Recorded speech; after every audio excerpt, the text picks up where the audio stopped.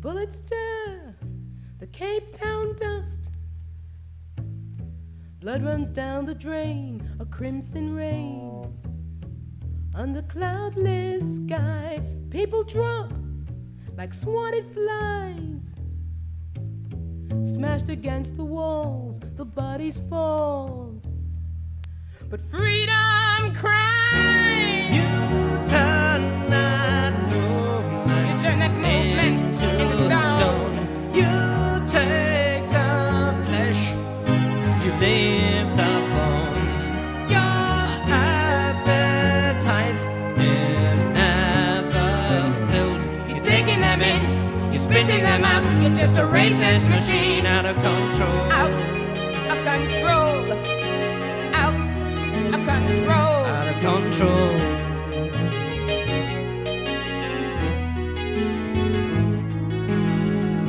The Wall Street gamblers place their bets. While they moralize, their profits rise. The world forgets. But a million people sing out loud. Like a rolling sea, they will be free. The time is now. You turn that movement, You turn that movement into stone. You take the flesh, You take the flesh, you leave the bones. Your appetite is never filled. You're taking them in, you're spitting them out. You're just a racist machine. out of control. Out of control. Out of control. Out of control.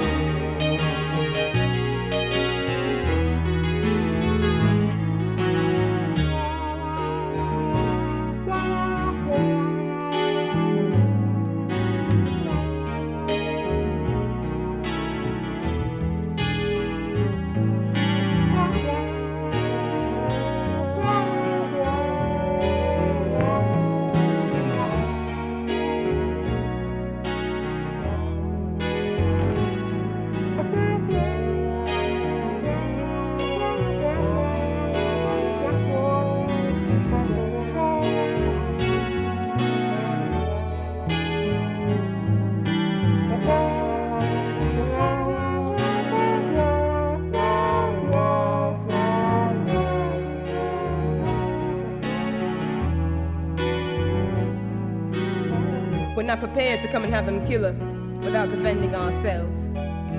Some have got knives and pistols, small hunting guns, so that we can die defending ourselves and not die like animals.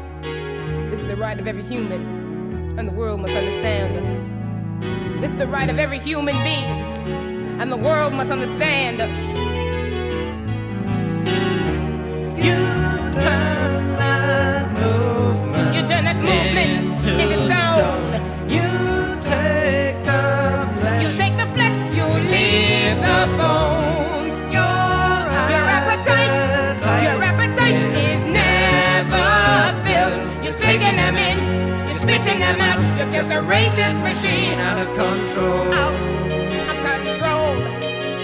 Out of control. Out of control.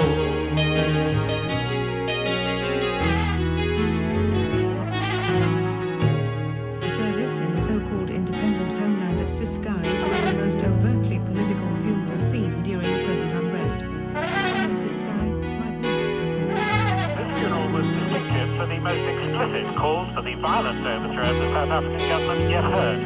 One speaker, for example, told the several thousand mourners gathered in front of Mrs. Kenge's flag-draped coffin, let them continue to kill us, banish us and tear gas us, we are going to fight. If we have to liberate ourselves by the barrel of a gun, this is the moment. His blood dismissal of the limited power sharing for blacks, which is called President Bush by the announcement this week, appears to win approval from the crowd. Mrs. Kenge's murder was claimed by various speakers on what they called apartheid or its agents.